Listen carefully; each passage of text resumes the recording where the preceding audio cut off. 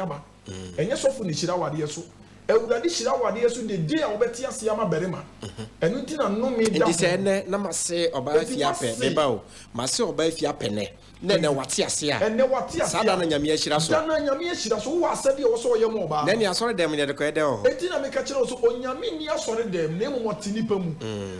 Oko Exodus chapter 21 verse number 10 ya me wonsa me kasa na me yi quotation ma onyame choro se me to wono se so obi gye yire foforo ka na yire ho a ye nya yire no mo sai it depended on one once na beji bia ka ho eti so obi gye yire e ma ne ho ana so obi gye yire foforo ka na yire ho a wonye na sade am yensa one omma na no aduane omma komo ni wo ba no be ma omo oba e komo di wo ba sabi onyankopon nu mo asem unim nyansa okay 2 emma ne nkata ho ye kasa nkata ho na tade hyem mani look sexy no look beautiful emma wo bere man anim nyam hye sane ya awurade dia enu ye 2 dia to so miensa oso omma ne na wade asede yesu hwa dia di nka wama na duane wama ne nkata ho awade asede yesu hwa eyidie onyankopon kan ne nimdie awiabo oh eye no kure ene na mo maye nka ho enti eyidie saa ne ma miensa wo awurade de ma wo ba se be ma anye saa ne ma miensa wo ya ma wa ja no ewo oba ninja be ma oba ninja ya wade oba so timi ja wade oba so timi ja wade na se twa no se u ja wade so so dia Exodus so aba mrefi exact quotation se awade no mu tete a mu ja ware a che se ba ko awu ansa na ba ko tima ware enye no kure ewo po aba fia eni ba ewo first Corinthians eni ba bo first Corinthians na o kan e no o kan no abebu nsem ti na me se first Corinthians chapter 7 papa bia transi na ano so bi ka why papa sofo na said the okasa wade na utimi jai bible na ko old testament na osese o for ba na one ne koda fa nwere fita se ho se moja ama fa ko asem dibia na yeni ne fa ko di adanse bible meba oh se o se nyene kura bible na so se nyene kura o se si abo ye ku oba no bi so obo adwaman de de adwaman na o ka na o se eno ye meba eno ye oba wa ware no meba o se bema no oba hia ai de wa ware na na tie ewo o se o tro no di tro mi o se aware yo aware se bema no oba hia enye kawa one o se na so oba ka kire bere ma se mi obabunu oh there was a clause tie na asem na se mi obabunu o ka kire bere ma se o ye obabunu bere ma da wasi yam fa nwira fita nse wasene den fa nhwe de wo kan se no kura nhwe de wo kan se ye no kura na se wan kan no kura na se me ko na nte saa ene onyankropo se waba bi ye ka dwama ye nkontompo we twame ntro wanyame na wo se dwama ye dai dwama ye nkontompo na se ma hie oba fia ni akodwam no so ye dai eno ye mpana twe ore ni bia for revelation meba me da se mo nya botre ma ye me da se every sabara think say we ye hot me typical say a debate by argument odame meba ko fi nya botre oba fia ni me da se hia no he me fe me de manu afa no ho ase ne pe wache ase manko hunu ma me manko hunu papa ma hubusua ni bia ena wo hye tokrom yadwam wadi no me na da ama obi ahu asane no ani afa e ba bi manwa no eno ne yeden me pa cho nsem wo ho eno ne yeden ensem ni nyina no nyame de close to ho me ne afia de na ya ye no yeden ya na wo daada no na wo hu na deja so a ye nhye wo ma wo nware no na se wa nware na ye ma untuo patasi kama no enye dwaman eye close wo ti o wo se wo daada wo ba wa nko hu na busua na se wo di no na se ye chew tu eskama na yancheme yanchiwa ehonu mu na de mra na eyem pratwea wade ye dey ebrew empratwea wade ne de empratwea wade etwa se usum no gabi empratwea wade ne se me no ba fia na te ho ya tran be boro be ya afimpo me kwaye ne ho ade ba ne ma me ne papa nyina ni se akamfo de ne ma me ne papa nyina ni se me ne na wo ho ba me nye ne ho ade eno ye empratwea wade no me ka se bi kura pa emma nyina piem ba me nye ne ho ade ye empratwea wade no uni oba hia ne na oba ne ti ase ma wa empana twen awade wo pene so ma sante se pene enti adwaman ne de ye ka dwaman afa ha na nimdie ni nyansa wo dwamamo ye kasa ye sante kasa mu odu umfa de trawo etisi ye ka kira wo se meba ne sa arenade ye kasa mu odu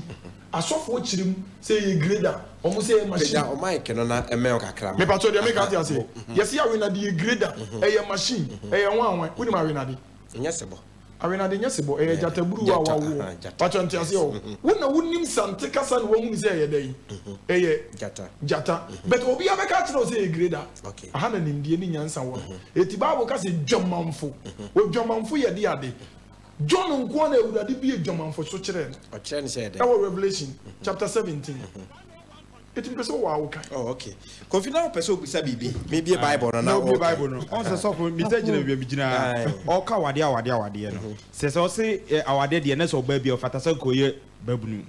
enti me busa se bi o bi ko fi me pese nyina ye clear wan ka se o ba de babunu o se o ba ni momu ka che se o ye babunu a me so o ba fia se sia mo wo hia fia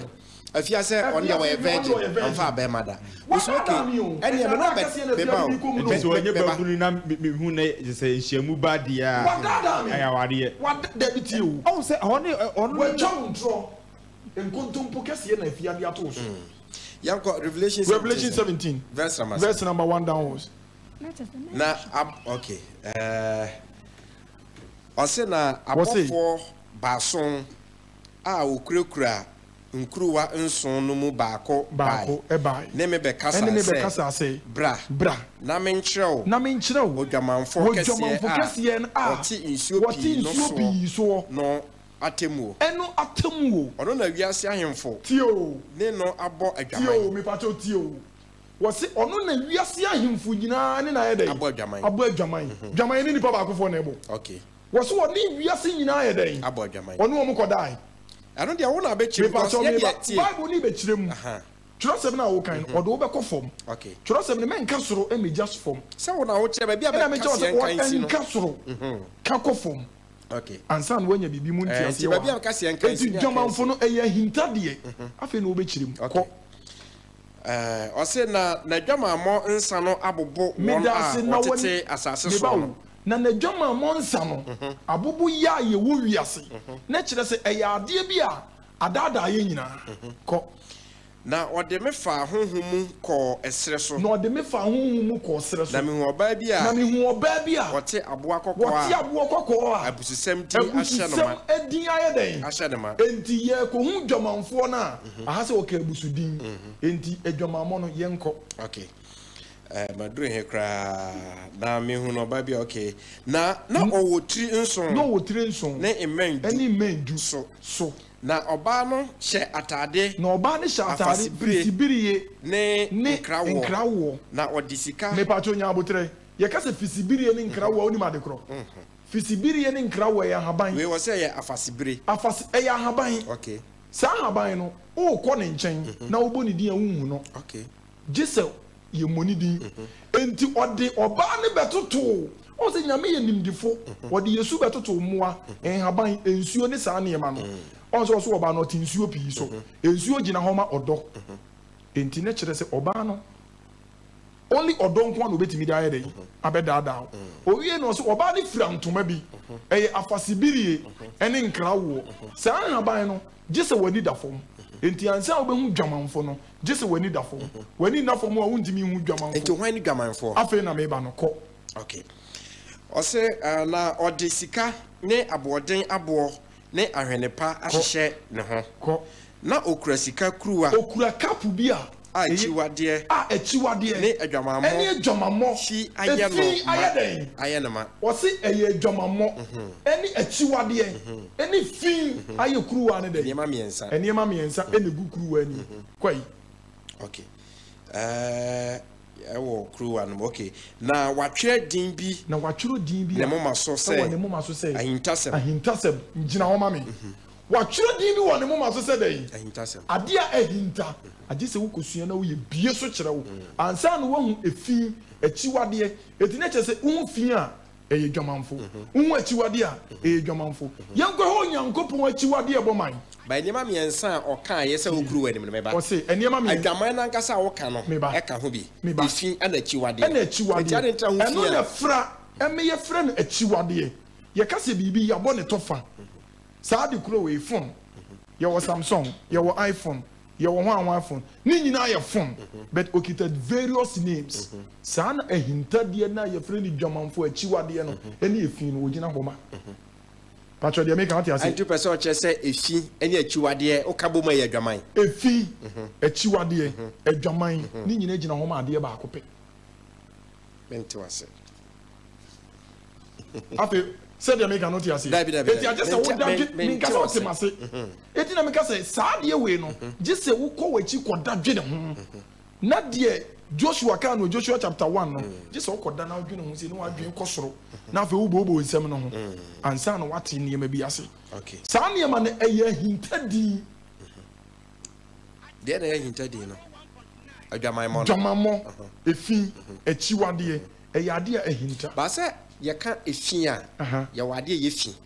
ani yɛka achiwade a yɛnim de yɛ achiwade yɛka fi a yɛwɔ fi ne yɛwɔ fi efi ne fi ne nso so yɛ ne nsɛn saa ne yɛwɔ ɔbaa ne yɛwɔ ɔbaa because yɛwɔ bɛrima ne yɛwɔ bɛrima sɛ ɔbaa ne bɛrima hyia na yɛhu sane a yɛsɛ no ɛyɛ fi ɔbaa bu ne nsa a ne mogya bɛsɛn no yɛsi ɛyɛ fi ɛnyɛ fi dɛdɛn maame mfa onim bibi sɛ metimi a clarify kyerɛ wo sɛ ɔbaa ɛne bɛrima da ɛnyɛ adwamamɔ a fa me kɔ Romans chapter 1 wa me anka revelation na me yɛ ho deɛ ntia ne kan yo ɛyɛ hintadeɛ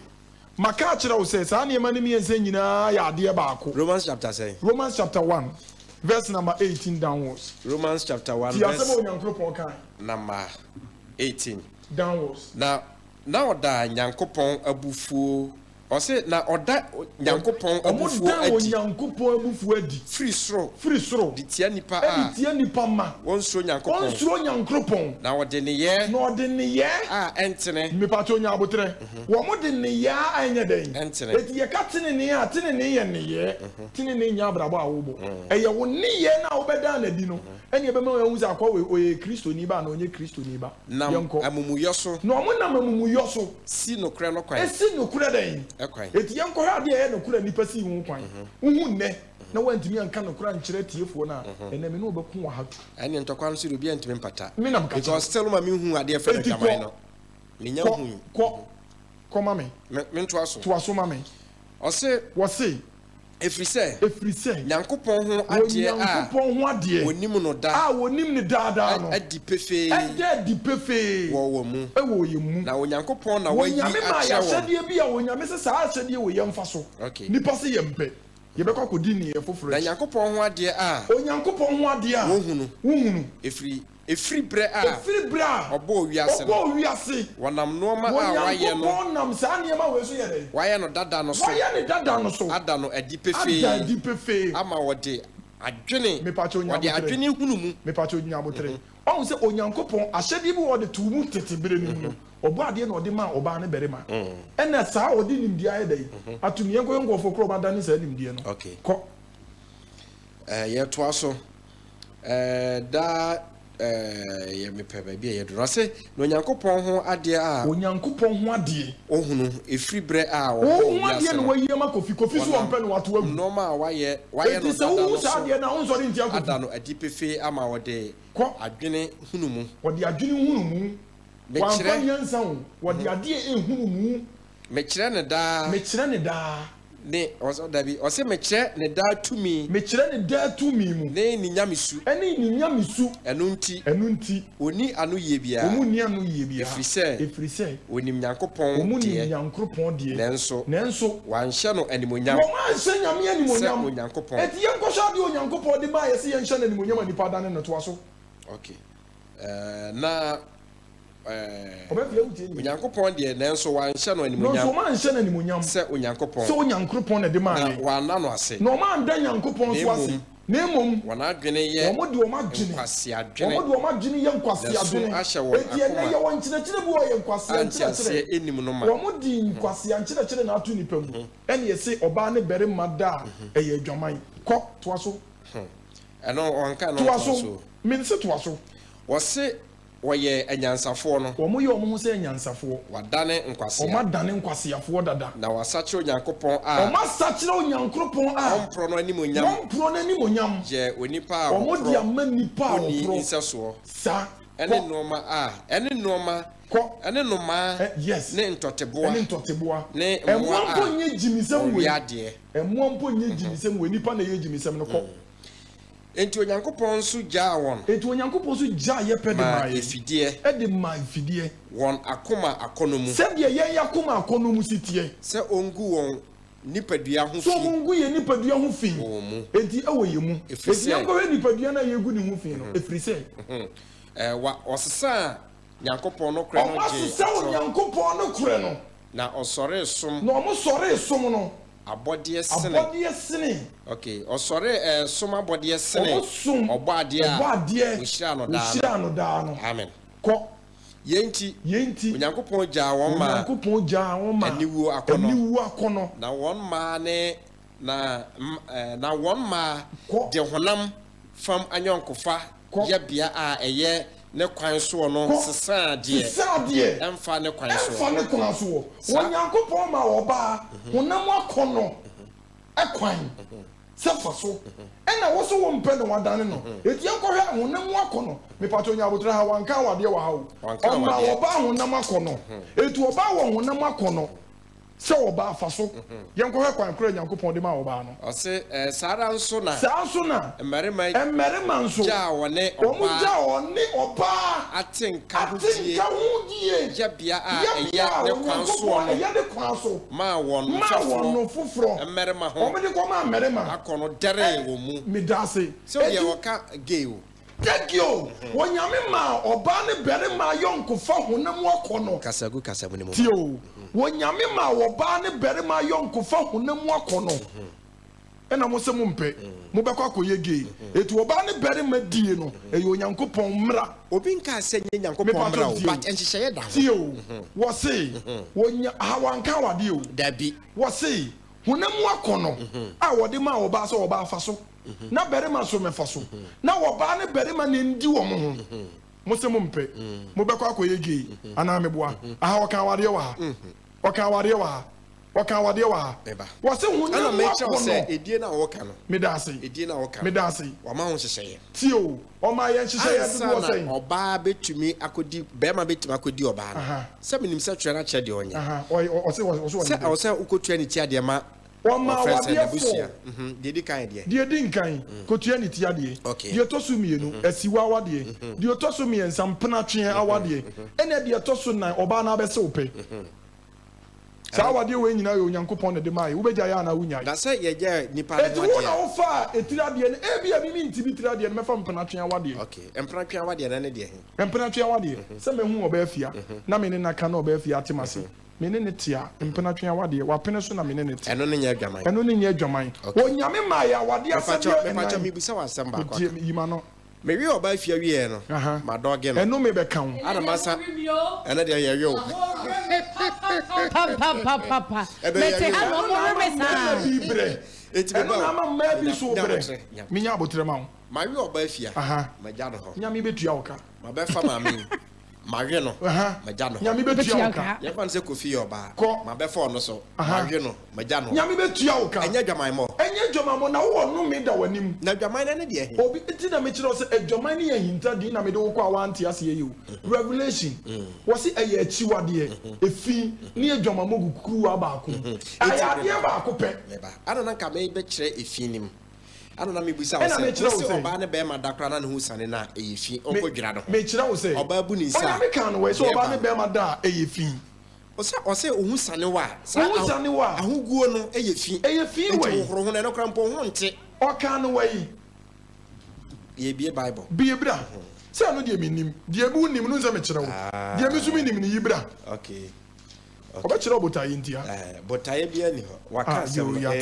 plane yibra se mi real fi quotation ne dia edu ware oba kra odi na eyefi nti se anyam wa na mo ka se aho ba efi why the kind ebra na woda ko edo ho no na be ma ho sane enye fi be ma ho sane eti na me che o se busane ye nkire wo ade bia wo ne mra ade bia wo ne pomasi bre udi wo ba ye ntu ngu fom edi eti na nkoto agu fom okay na odi gu ni mu a anu wi asele nye fi nye fi so ho tinti sane ewo eti na me che o se the greatest covenant is sex Okay. Apam kese wo nipa e wo ba ne bere mantem eye edie na wudi ni wie na wandi wo bohye so na wan hwe no on se mema bi na mabonten aye bere on se mema bi na mabonten so aye bere we fi se we yagimi we fi se we nim nyansa eti ni ye bere ne ye ne Leviticus chapter 15 me da se atifia asem no kra no se mmarema ahosen fi me da se ko na awurade kasa kyerɛ Mose ne Aaron sɛ monkasa nkyerɛ Israelfoɔ no nse wɔn sɛ ɔbarima biara sɛ ne ho sene gu a sɛ ne ho no sene yɛ dɛ egu a me da se na ho sene no nti na ho sene ne ho nte ne ho nyɛ dɛ ne ho nte egu hin aho sene ne deɛ ebetumi gu ɔbam dabi na be onyankopon bo obi to form because of say odi oba say ne ho ba no otu agu form ase no na obotaye ntia de sa ba asem na wo kan so obotaye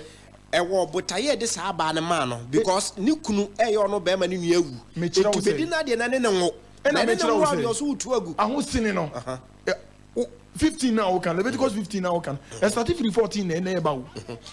eti na me kira wo say wo ba 14 no kra wo be fa free 14 na 14 ye akwatafo ho dwira ho asem me kira wo say sa abre no eti me ba wo yedi wo ba bia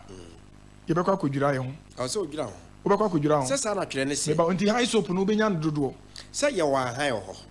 na me kira ana ye friend high soap ana me kira se enya sem na wo ye kasa high soap a ni twidi ne ye friend dwira adwira han no ba na so ye ne sem na ho ye friend high soap o mo ton tie se no de o mo de aye okay fine so de aye soap so de aye den sa adwira no na wo se wo kope se nyankopon nim se na wo se adwira ye ho nti no bo sa han to ni sha be hunu me ba eti ma ware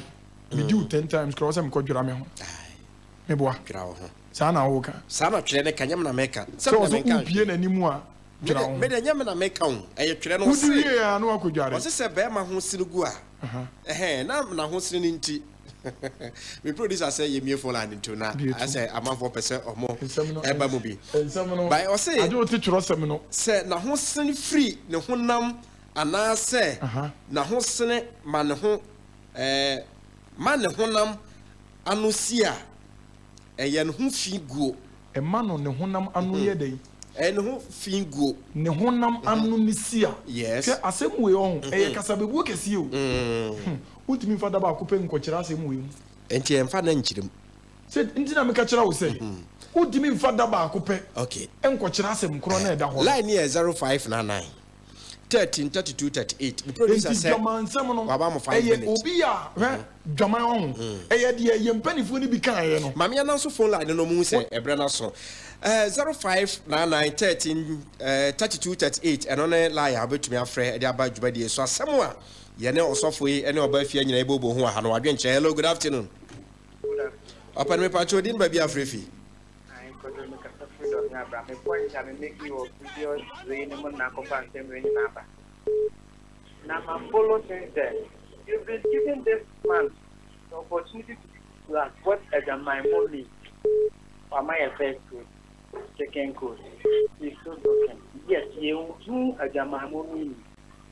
and you know when they say the point now can I pointless and we shouldn't give him the chance me that say what make you a point over be chirimu amaye oba be kira asem no ken mama yen for frefo answer hello good afternoon hello me pa chodin ba bia frefi mama good afternoon ya joso ide ne di ma ja binti fati ni sakakra ya dase ya me shira mo pa ne di ma pa mo ye na papa na wo nchen no so a wo cheche se bono me dana se emre bi obeka se ye ya nyale adwira han ama majari bi abo me pa ya me shira mo